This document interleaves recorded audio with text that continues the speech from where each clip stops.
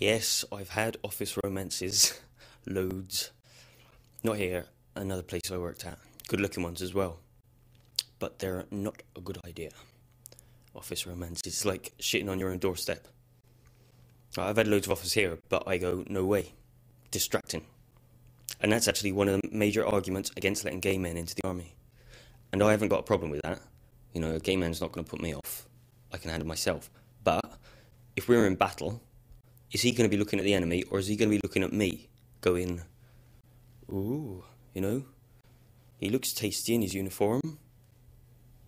And I'm not homophobic, alright? Come around, look at my CD collection. You'll find Queen, George Michael, Pet Shop Boys. They're all bummers.